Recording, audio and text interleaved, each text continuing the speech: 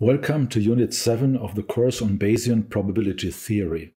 My name is Wolfgang von der Linden, and I will enable you to help Captain Bayes and her crew to fit data by model functions and to learn the basics of parameter estimation, prediction, and classification of data, as well as on model selection. We will learn how to apply Bayes' theorem to derive the probability distribution for the parameters of an assumed model.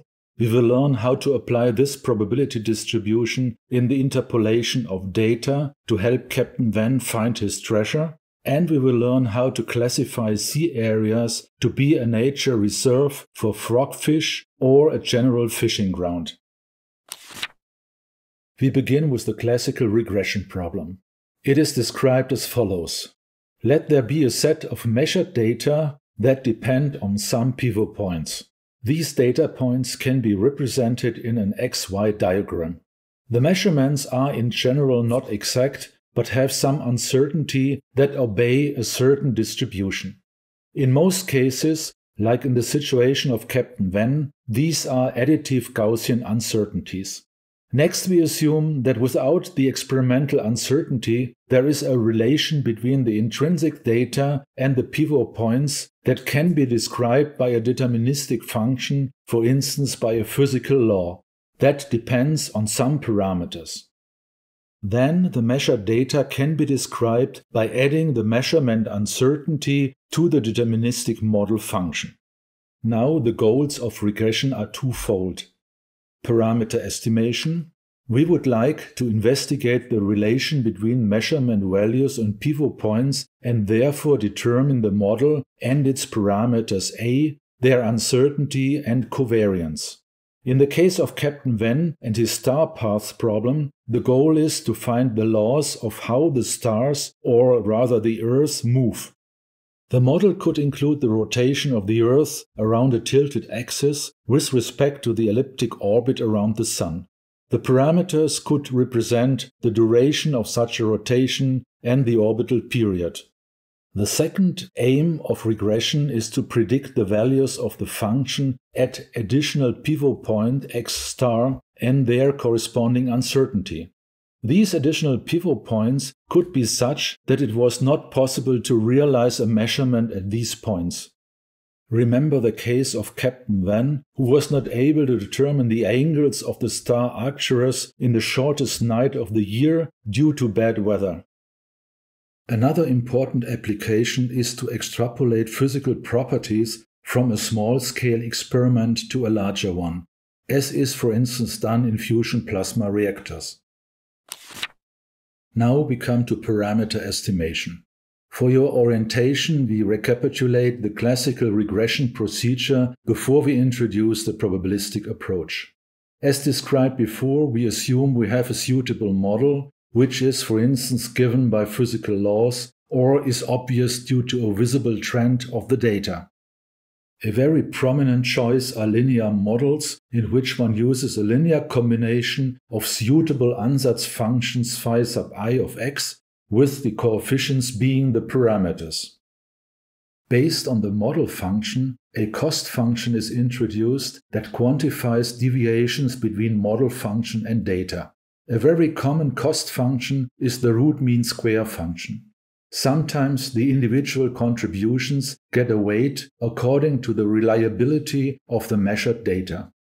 Outliers thus have a very strong impact on the cost function. In the next step, the cost function is minimized with respect to the model parameters. This is the so-called least squares approach.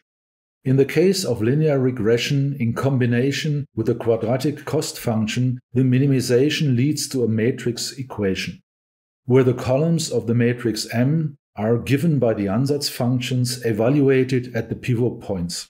If one is not entirely sure about the model function, in a final step one can evaluate the model function and discuss whether it has a reasonable behavior. This would lead to the field of hypothesis testing. Now we come to Bayesian parameter estimation. We have already mentioned several times that probability theory represents the consistent calculus for dealing with uncertainty. The general approach is the following. First, we have to fix all assumptions, like the measurement data are given for certain pivot points, the data can be described by an assumed model, the experimental noise follows a given distribution, and so on. Then we have to specify the questions we are interested in, like what are the values of the parameters, what would be the value of the measured quantity at a new pivot point, is the assumed model the right one, what if there are outliers, which means individual data points that are corrupted by external influences and do not obey the assumed error statistics. Finally, we compute the corresponding probabilities. We will see at the end of this section when and under which conditions the previously presented statistical procedure is justified. The probability density for the parameters in the light of the measured data is the posterior probability that can be simplified by Bayes' theorem. The normalization is independent of the parameters and can be determined in the end. The prior probability encodes our knowledge about the parameters before we take into account the experimental data. If nothing is known at all, the most ignorant prior is the uniform prior, maybe within certain parameter ranges. We will discuss in the next unit how ignorant priors can be determined purely based on considerations of symmetries and invariances. A crucial element in Bayes' theorem is the likelihood. If the measured errors are uncorrelated, the likelihood factor rises. In the case of additive Gaussian noise with noise level sigma nu, we can express the likelihood of one data point given by the model function f and the parameters a. Since we are interested in the probability density of the parameters a, we only need the terms that depend on them. We can replace the product of the exponential by the exponential of the sum. This misfit term chi-squared corresponds to the cost function which we saw in the classical regression procedure. If there are uncertainties in both coordinates and if the regression function is linear in x, then the misfit is given by the following expression. In summary, we find the following probability density function for the parameters. More on the difference between PDFs and probability distributions will follow in the next unit. An obvious way to decide on the parameters is to take the maximum of the posterior probability density, the so-called map solution. In the case of a flat prior, this solution is equal to the maximum likelihood. The maximum likelihood choice of the parameters is the basis of parameter estimation in conventional statistics. If in addition the likelihood is Gaussian, as in the present case, then the map and the maximum likelihood solution is obtained by minimizing chi-squared, which is the least squares method that we discussed before. This shows that the least squares approach is only applicable in the case of Gaussian experimental noise and if we have no or if we ignore prior knowledge about the parameters. In general, the map and hence the maximum likelihood solution is not very robust and highly susceptible to noise. In particular, if the likelihood is not unimodal, which means it has several peaks, the maximum can be misleading if it does not carry the dominant probability mass. A more reliable characterization of the parameters is given by the posterior mean. Here we finally need the normalization, which can be obtained by the following integral. It cannot be overstressed that a single value for the parameters, be it given by the map or the mean, is meaningless if we do not know the uncertainty. The uncertainty can be quantified by the variance. In many cases, also the covariance is of great interest. It tells us whether uncertainties are correlated. For instance, it could be that only a combination a sub 1 plus a sub 2 is well defined by the data, while the individual values are not. This can be seen in the covariance. Now we turn to the predictive aspect of regression. We are interested in the function value y star at a new position x star given the data D. If the pivot point x star lies within the set of given pivot points, we call this type of prediction an interpolation, otherwise extrapolation. The naive and inconsistent approach would be to replace the unknown parameters by the estimated ones obtained before and just insert x star in the model function to obtain the function value at the desired point. The correct approach, however, is to determine the probability density for the function value y star given the data. We can compute y star if we know the parameters. So we introduce them via the marginalization rule. Then the moments of y star are.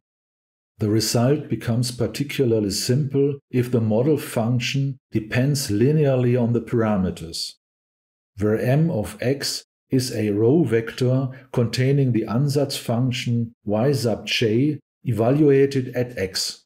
Then the mean of the regression value y star is equal to the linear combination of the ansatz functions with the mean of the parameters. So in the linear case, this is an agreement with the naive approach with the parameters replaced by the posterior mean. For the variance of the regression value we obtain, the square root of the variance quantifies the uncertainty of the regression value. Captain Wen wanted to know the azimuthal or horizontal angles of the star arctures at midnight on the shortest night of the year. Since the weather was cloudy on that day of observation, he wanted to infer the treasure's position by interpolating his measurement values. Captain Wen knows that the accuracy of his measurements is limited by his time measurement, which has an accuracy of about 1 minute.